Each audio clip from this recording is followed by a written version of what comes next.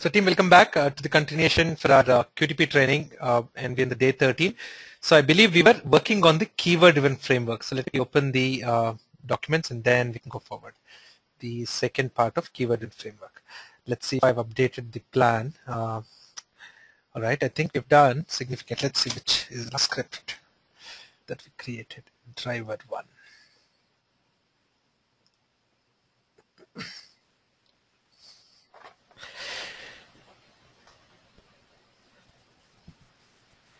All right, team. So here we are. Let's take a quick look at what we've done. We started to work on the driver script. We have returned the test cases. I think this is partially done. We have initialized some parts of our test data. Now we are working on the driver script, right?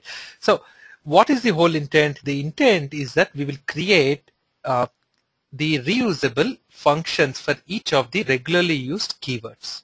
Okay, identify what are the inputs that these keyword functions require to perform that specific method.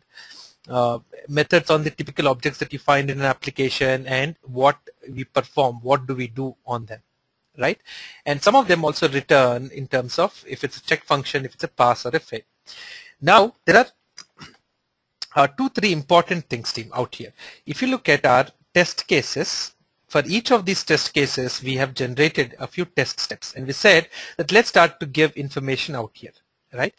Now, there are 2 types of data, team, that you give as inputs for each test step. Okay, for each test step, there are 2 types of data. The first type of data that you may find is how to identify that specific object, right? The information used to identify. The second is if it requires additional data to be provided. For example, when we want to enter a text into an edit field, when we are inputting a text there, I have to say how we will identify it and what is the text that we used to what is the text that we are entering there, right? This free underscore text is unique to this specific enter technology field. Where we enter a technology, this is the identification for that. So this is unique to the test step. But the inputs that we provide here are not specifically input to a step. They are data items. What is the Internet Explorer? What is the URL? What technology? What city? And these can change, right? I don't necessarily need to stick with Selenium always. The URL can change to some other host, sandbox or a testing server URL and so on. So these things can change, and that's why we need to create variables for them. All right.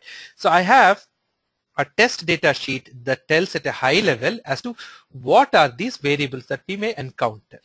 All right. Is this the